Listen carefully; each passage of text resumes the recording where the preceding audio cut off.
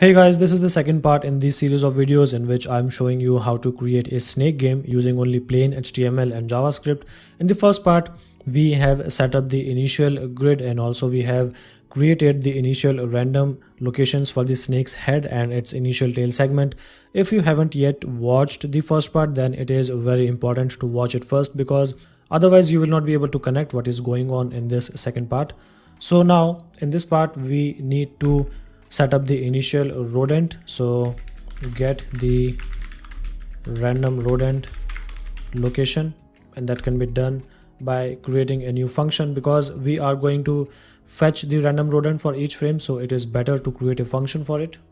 To create a function for a rodent, we can name it as get random rodent, and it is going to accept two arguments. The first one is going to be the size of the grid and the second one is going to be the snake object. So in this function, the first thing that we need to do is to fetch the available blocks which are not yet occupied by this snake, and then we will select a random block out of those available blocks to be used for the rodent's location. And to fetch the available block, we need to create another function, and let's just call it function get available blocks. To fetch the available blocks, let's first have an array and let's just call it blocks. This is going to have all of the blocks which are available and not yet occupied by the snake. Let's create an array which will hold the location for the snake's head and its tail. So let snake arr equals to a new array. First we are going to populate it with the snake's tail using the spread operator. So snake.tail, and then we can use the object for the snake's head. And then we will need to write a simple nested for loop which is going to check if the table's cells are sharing their location with any of the snake's head and any of the snake's tail segment. Actually it is only one snake head, but you get the idea. And to check if the snake array is similar to any of the cell, we will need to iterate over all of the snake array items, and for that we need to create another function because we will need to call this code logic again and again inside this nested for loop. So we can call this function as if array has block. This is going to accept the block array. In our case it is going to be this snake array and the block as well, which is going to be compared against each of the blocks inside this array. So we can use a simple for each loop for that. If any of the cells of the block array are same with respect to the x and y values of this block, then we can return a true value and we will then use it inside our nested for loop. So inside this for loop we can fetch block for each iteration, and this block is the individual cell of the table grid, and we will call this array has block function to check if this block is similar to any of the array items inside this snake array, and if it is not, then we will simply push it to the blocks array as one of the available blocks. And then finally we can return this blocks array to be used to fetch the random rodent. Now let's first fetch the available blocks array. This can be done by calling this function get available blocks and then providing the arguments for the size and the snake object. Let's now use any random cell which is inside this available block as the rodent's starting location. So let random idx equals to get random int, and then we will provide the range. So it is going to be 0 and available blocks dot length -1. And then finally we can return the cell block with the x and y coordinates at the position of random idx inside this available blocks array. Now we can create the rodent object by getting a random location by simply calling this get random rodent function. If you have watched part 1 and if you remember, we created a div score div to keep and maintain the score, and we can create a function to update that div's score value. Let's just call this function as update score, and we will provide an argument for the score to this function, and this function will simply set the inner HTML of div score with a text having a score and the score value. Let's just update the initial score too by calling this function and providing the initial score, which is 1, which we set while creating the global variables. Now it's time to create the function which will be called to redraw the grid in each frame, and this will be called as redraw grid. This function is going to accept a bunch of arguments for the size, the table, the snake and the rodent. The first thing that we need to do inside this function is to set the CSS class of each of the cell as block off, because we will first clear everything. This can be done by using a simple nested for loop. After that, we are going to set the CSS class for the snake head, which is named as block snake head, and this can be done by fetching the x and y values for the snake head and then using that values as the query selector arguments, because the blocks that we have created for the table grid are being named by using the x and y values for the loop iterations, so that we can find them using the x and y values of either the snake's head, the snake's tail segment, or any of the rodent values. We can set the CSS classes for the snake's tail segments too by simply iterating over each of the tail segment. The CSS class for the tail is block snake tail. And then finally, we will need to set the CSS class for the rodent's location, which is block snake rodent, by using the rodent objects x and y value. Now when we have created the function to draw the grid in each frame, we can call it first time to first draw the initial grid. To update the game's state in each frame, we will need to write a function, and we are going to use the JavaScript's set interval in that function. So first let's create that frame, and it is going to be called as start frames. So this is going to accept a bunch of arguments for the size, the table, snake object, and the rodent object. We will need to create a function, and then we will use that function inside the JavaScript's set interval function. This will allow us to update the interval while increasing the speed of the snake. So let interval function is going to be, this will be an array function in which we will write our code, and then when this function will be finished, then we will simply create a new set interval, and we will assign its return value to the frame interval variable, which we created above as a global variable. Having a return value for this set interval will allow us to clear this interval and then again set it.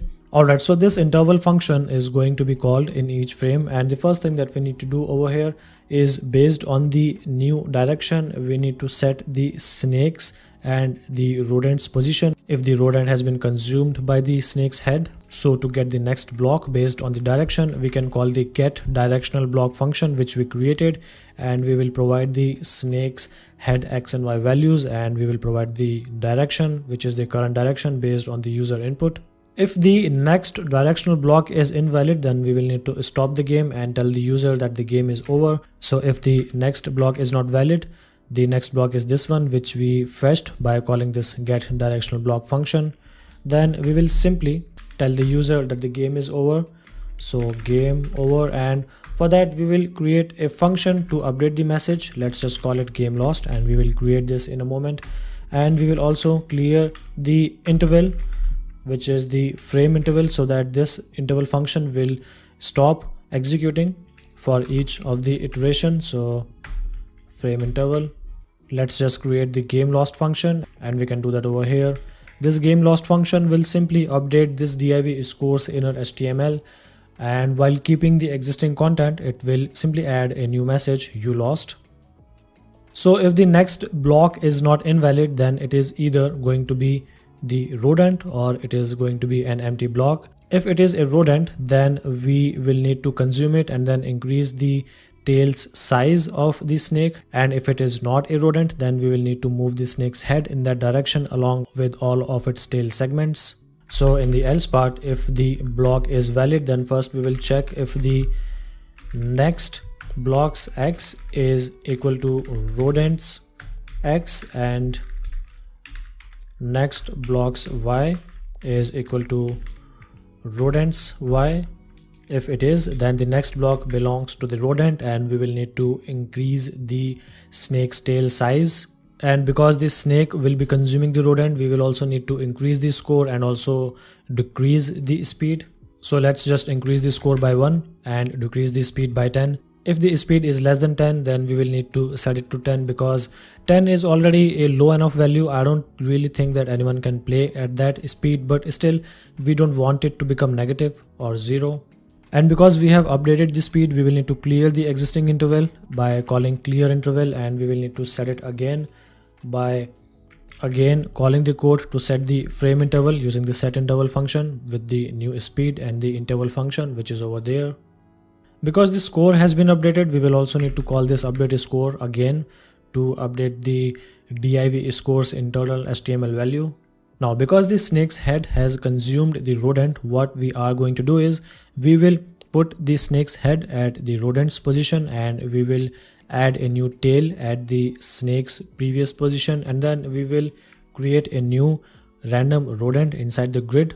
So let's just update the snake's tail. So snake's tail is going to be a new array, and the first tail segment is going to be the snake's head. So x is going to be snake.head.x and y is going to be snake.head.y, and then we will need to place the rest of the tail segments. For that we will use the spread operator, snake.tail. Now let's set the snake's head position as the rodent's position by simply setting the reference of the snake's head object as the same one which is belonging to the rodent object. And then finally we can get a new rodent by calling the getRandomRodent function by providing the argument values for the size and the snake. So this code will run if the next block is on the rodent. If it is not on the rodent, then we will need to move the snake to the next block along with all of its tail segments. This can be simply done by adjusting the snake's tail value and setting them with the previous tail segments values x and y. The first tail segment will be on the snake's head and the snake's head will be on the next directional block. So let's first get the snake's head object inside a temp variable, set the snake head on the next block or the next directional block. Now we will just write a simple loop which will start from the snake's tail length and it will go to 1, and it will simply shift the x and y values of all of the snake's tail segments, and it will set the values to the previous segment's value. And finally the first tail segment will be equal to the initial snake head which we set inside the temp variable. And that's pretty much it. Now when we have done all of that, then we will need to redraw the grid again with the updated values, and this can be done by simply calling redrawGrid function by providing the arguments which it needs. And that's pretty much it for the startFrames function. The bulk of the code for this game has been written. After we have created the startFrames function, we will need to start the game, and we are going to start the game after 2 seconds to give the user some kind of preparation time to figure out in which direction it needs to move the snake initially. This can be done by calling the set timeout function and providing a delay of 2 seconds. After 2 seconds, the startFrames function will call and the game will begin.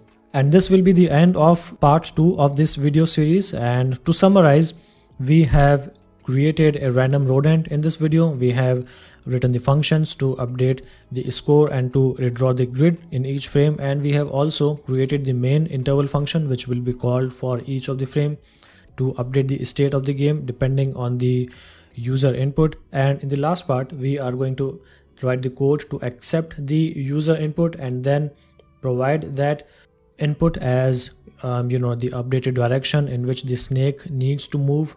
And then we will also run the code to see if it is working or not. So I will see you in part 3, and be sure to watch part 3 if it is available. If it is not available, then please wait for a while I am still creating it. Otherwise, you can also check out the source code for this game which I have provided in the description of the video, and I will see you in the next part. Till then, have a great time.